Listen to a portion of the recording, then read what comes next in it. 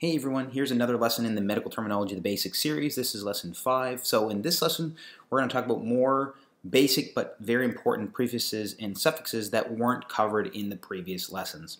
So we're going to first discuss location and direction modifiers that weren't discussed in previous lessons. The first prefix we're going to talk about is apo, which means away from or separation. The next one is acro. This means extremity, so you can think of your arms and legs. And a word that you may hear is acrocynosis. That just means cyanosis of your extremities. The next prefix is anter or anterio. This simply means in front or to the front. So you can think of the word anterior. The next one is amb or ambi. This means both sides. So you can think of ambidextrous. So you're using both hands. The next one is amphi, or amphio. This also means both or both sides. You can think of amphibian or amphiphilic. The next prefix is posterior or posterio. This means behind or referring to behind. So we can think of the word posterior. So that's pretty easy to remember. The next one is dextro. This means right or towards the right. And in this case, you might hear of the condition dextrocardia when your heart is pointing toward the right side or the opposite of where it should be. The next one is levo. This means, or levo. This means left or towards the left. The next prefix is retro. This means behind or backward. So you can think of retrospective. And the next prefix relating to location and direction is alti or alt, and this means high. So you can think of altitude. So there's also some cellular modifiers that weren't discussed in previous lessons. So the first one is athero or ather. This means fat, so you might have heard of atherosclerosis. The next prefix is albumin or albumino. This simply refers to the protein albumin, which is in our blood. The next prefix is band or bando. This actually just means bands, and really what it means is band cells or immature white blood cells. So you think of, you might hear the word bandemia. Another prefix is amyl or amylo. This means starch. So you might have heard of amylose or amylase enzyme.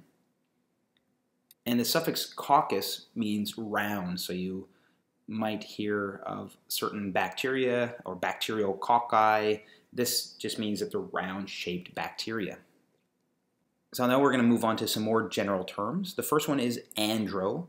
This means male, so you can think of androgens. The next prefix is gyne or gyno or gyneco. This means female, so you can think of gynecology. The next prefix is anim. This means life, so you can think of the words animal or animated. The next prefix is calc. This means stone, so you can think of renal calculi or kidney stones. Those are renal calculi. The next prefix is arachno. This means spider, so you can think of arachnophobia or a fear of spiders. The next prefix is air or aero. This means air or gas, so that's pretty easy. You can think of the word aerodynamic. The next prefix is abrase or abrazo. This means to rub away, so you can think of the word abrasion.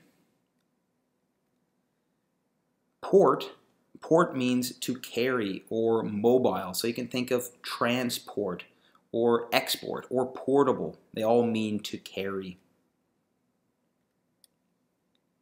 The next prefix is phone. You can think of sound in this case, so you can think of the word phonetic. And the next prefix is cryo. This means cold, so you can think of cryogenics or cryotherapy. They all relate to cold. So some more general terms. The next one is the prefix auto, which means self.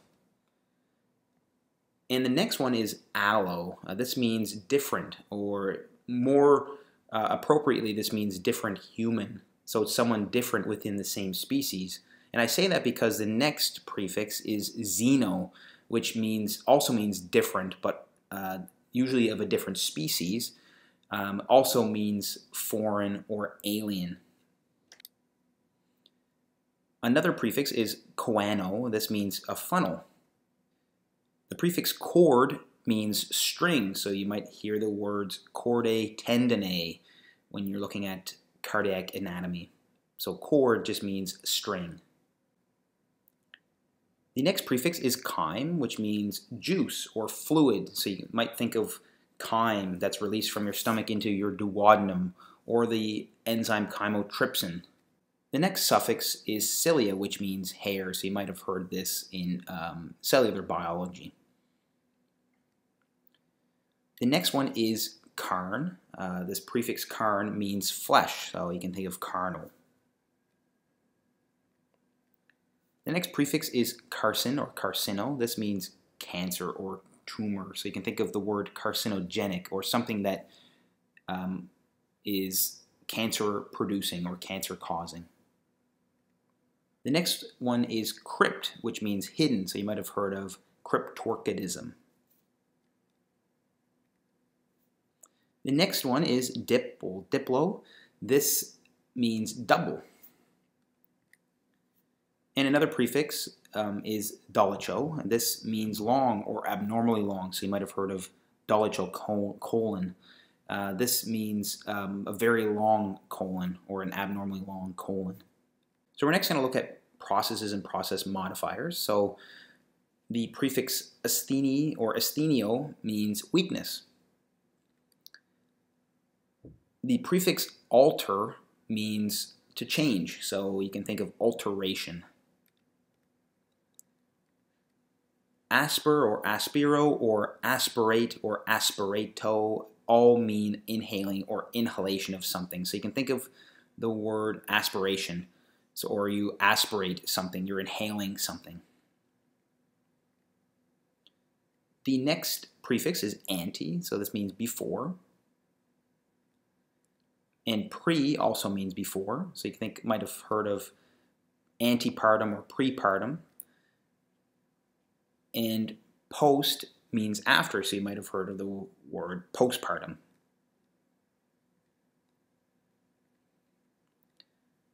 The next prefix is primi, which means first, so you might have heard of primitive or primal, all relate to something being first.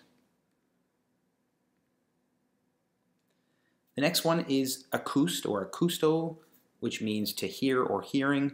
Also related to this is aud or audio, also means hearing. So you might hear of audiology or something acoustic, or like an acoustic guitar, all relate to hearing. Another prefix is aux. This means to grow or enlarge.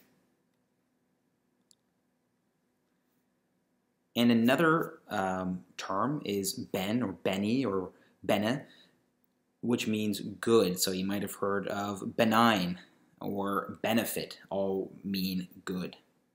So the next medical term is ambule, and that means walk or to walk. So you might have heard of the words ambulate or ambulation. They literally mean to walk. So ambule means walk or to walk.